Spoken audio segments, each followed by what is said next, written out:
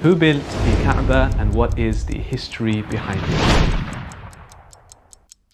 So the Kaaba was actually built by our grandfather Ibrahim alayhi salam, and this is clearly recorded in the Quran. Not only this, but he did it along with the help of his son Ismail alayhi salam. And Allah subhanahu wa ta'ala mentions this in the Quran. He mentions the commandment came down to them both, and Allah subhanahu wa ta'ala also tells them وَطَهِّرْ بَيْتِيَ لِلطَّائِفِينَ, also purify my house. And this responsibility stayed with the family of Ismail alayhi salam for many centuries. Allah in the Quran says, Inna awwala baytin wudi'a linnas, that the first house that was established for the people was in fact the Kaaba. And we also know that in the heavens there is an equivalent of the Kaaba known as Al-Baytul Ma'mur, the populated house. This is the same Kaaba that the angels do tawaf around, and subhanAllah, we have the equivalent in this earth, on the earth in Mecca Al-Mukarramah. This is the brief history around the Kaaba, but there is so much more history to it